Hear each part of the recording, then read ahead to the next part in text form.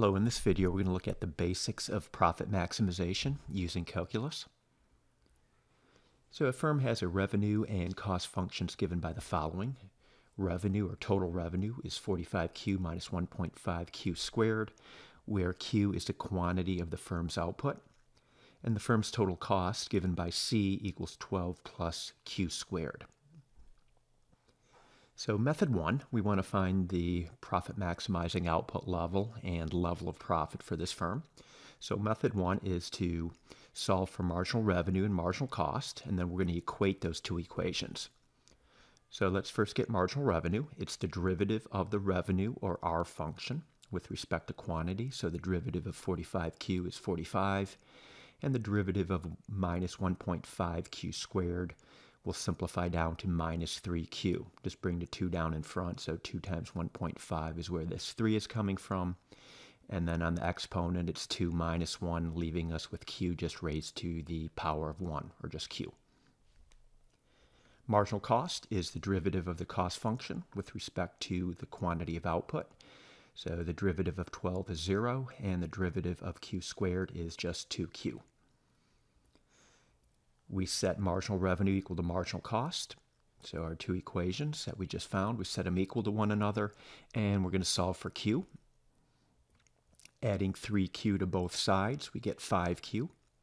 And then dividing through by 5, the profit maximizing output is 9. To calculate the total profit, we're going to get revenue. So we take our revenue function and we plug in 9 for Q and we simplify. And then we get our cost. What is the cost of producing 9 units of output? Plug this 9 into the cost function and we get $93. And profit, we'll just use the symbol pi here for profit, which is revenue minus cost, will equal $190.50.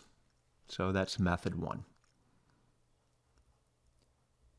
Method two is we're going to create a profit function, and from that we're going to solve for marginal profit, which we'll set equal to 0.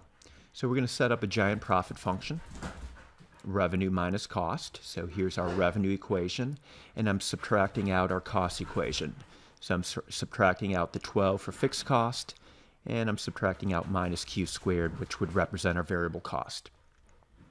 So we're going to get marginal profit, which is just the increase in profit from producing one more unit of output, or the change in profit from producing one more unit of output. So it's a derivative of the total profit function with respect to Q. And the derivative of 45Q is 45. The derivative of minus 1.5Q squared is minus 3Q. Derivative of minus 12 is 0. And the derivative of minus Q squared is minus 2Q. We set that result equal to 0. In calculus, we do that to find a maximum or a minimum, in this case a maximum.